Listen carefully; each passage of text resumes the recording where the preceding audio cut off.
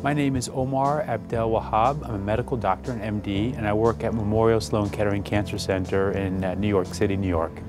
Dr. Abdel-Wahab's lab is studying therapeutic targeting of spliceosomal mutant myeloid leukemias. Dr. Abdel-Wahab is a contributing editor for The Hematologist. The spliceosome is a multi-protein complex, a big group of proteins plus RNAs whose function, they work as an enzyme. Okay, so that's a group that removes pieces of RNA from premature mRNA to make the mature mRNA that we need to make proteins. In 2011, it was discovered that very commonly patients with certain types of leukemia, such as myelodysplastic syndromes, myeloproliferative neoplasms, chronic lymphocytic leukemia, a large proportion of those patients have very specific mutations in components of the spliceosome. And since that time, we've been trying to understand the biology of those mutations and to understand if they can be used as therapeutic targets to treat leukemias with those mutations. It's been known for about 5 years now that splicing mutations always occur in a heterozygous state. You have one mutant and one wild type.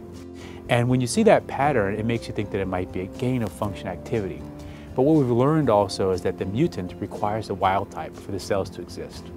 And so removing the wild type allele or blocking wild type function in any way greatly paralyzes the mutant protein and causes those cells to preferentially die. So the idea here is we think we can manipulate wild type splicing in the splice mutant cells and preferentially lead to their death. The drug we're using currently is what we call a tool compound, meaning something that exists to use as a tool to build better ones that actually can be given to people. E7107 is the tool compound that blocks the spliceosome. It blocks wild-type splicing as well as mutant splicing proteins, we believe. But the idea is that cells that harbor a spliceosome mutation are preferentially sensitive to the effects of this drug. And so we've tested this in a number of models, murine-derived, mouse-derived leukemias, but also patient-derived leukemias with and without spliceosome mutations.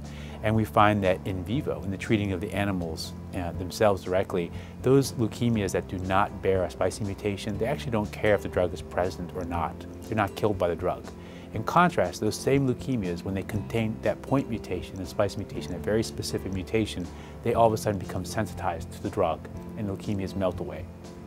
As a therapeutic modality, the big question is the safety of these drugs, because we know that this is an essential process for any cell. And there are some cell types in our bodies which may be very, very sensitive to this kind of blockade of normal activity. We don't see toxicity in a preclinical model, but there are many examples of drugs which were not toxic in a preclinical setting, but were toxic when given to people in unexpected ways. We don't plan to use this drug or take this drug into clinical use, but actually new forms of this drug, which are given actually orally, that's the hope to take that compound into clinical use. And it may be structurally very different than the prior drug. So safety is the main concern, but there have been some early studies done. Now, this may not work in people, but the preclinical data and the rationale is very strong. And genetically, it's very strong. We know that those mutant cells require the wild type to exist, and without it, it cannot exist. So I expect that that'll be the case in people, but again, there's this question of safety and all these other issues. Lots of things have worked before it got into people, but they didn't translate to people. So that's the question.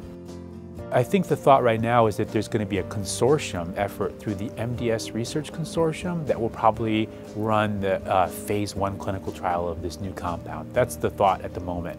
And the hope is we will use this information to lead to actually treating human beings using this strategy in the near future.